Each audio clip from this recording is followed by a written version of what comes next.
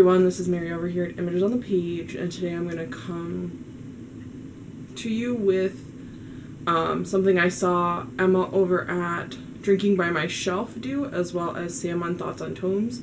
Emma at Drinking by My Shelf was the one who really inspired me because Thoughts on Tomes did more her... Hey everyone, this is Mary over here at Images on the Page, and today I'm going to be doing Trash My TBR. Now, I saw Sam at Thoughts on Tomes do this, as well as Emma at Drinking by My Shelf, who really inspired me to do this. Thoughts on Tomes did more of her physical, hardbound, what she had on her shelves TBR to trash, while Emma over at Drinking by My Shelf did more of her Goodreads TBR, which I thought was really smart considering I'm constantly adding books to my Goodreads TBR, and I rarely read the books on my Goodreads TBR. Let me look. I want to see how many I have.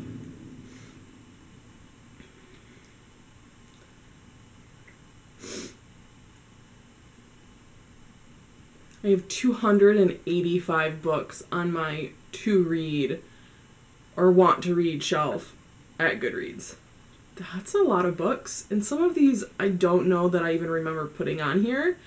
I do have my Goodreads TBR kind of split up into two sections, so I've already kind of done this, but one is my definitely want to read TBR, which only has 54 books on them. The other one is just my general want to read, which are books I'm interested in but I don't want to highly prioritize.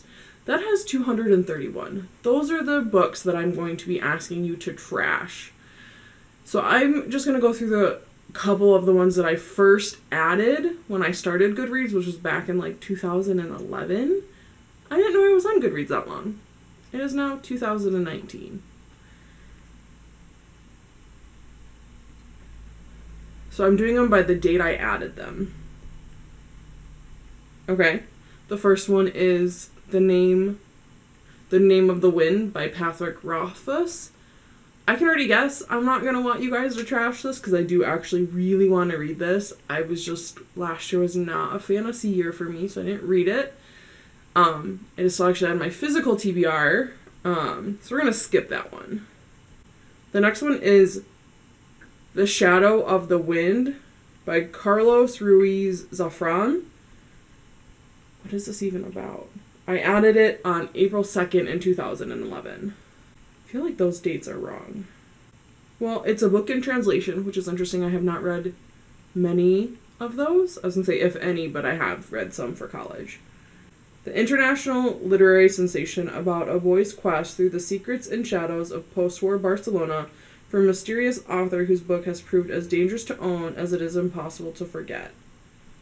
Okay, so it's kind of historical, which...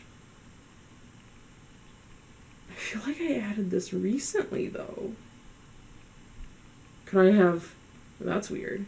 Well, let me know what you think if you've read that, because I don't know how I feel about that one anymore. The next one is called Inheritance by Lissa Casey. There's a sexy man on the cover. Interesting. As the only male studying magic in a female-dominant society, Shirin Ru's life is already on a precarious perch. When he finds a dead coworker on his doorstep, Shay realizes someone is trying to set him up for the fall.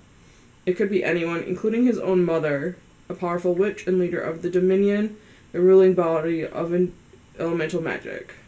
Interesting. His only saving graces are his on-again, off-again vampire boyfriend Gabe and the mysterious Jamie, who wants to help him for reasons Shay doesn't understand. They may be all that stand between Shay and the Dominion's demands to control his magic. Interesting. So, possibly polyamorous. Although it is an urban fantasy, which I don't know how I feel about. But it's queer. Don't think its own voices, though. Let me know what you think of that one.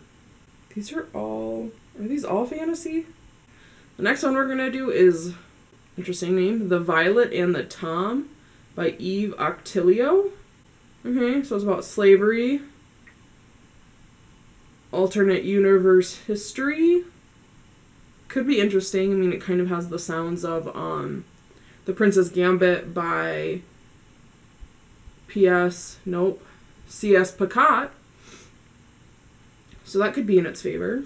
It's got a 3.8 rating on Goodreads. I'm actually going to just get rid of that one. There we go, remove from my books. Next one is, how many have I done?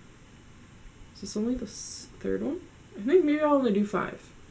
Because I don't know how long this video is going to be. The next one is Beyond Duty by S.J.D. Peterson. I have actually read something else by S.J. Peterson. I think it was called Splintered. It was kind of a mystery novel. It was really good. Okay, so this is kind of about before Don't Ask, Don't Tell was kind of abolished, and it's this guy's love for his partner and how they deal with being a couple out of the military now. Really sounds like something I'd like. Has a 3.99, so pretty good on Goodreads. Almost a 4. So let me know what you guys think. And the last one I'm going to do is called The Magpie Lord by K.J. Charles. This one was added July 9th, 2013. So still a while ago. Apparently I've completely forgotten it. I've actually heard, I look at a lot of Goodreads list with fantasy male characters or couples. So this I think pops up a lot. It's got a 4.1 Goodreads rating. Okay. This kind of sounds like a hate to love or enemies to lovers type story.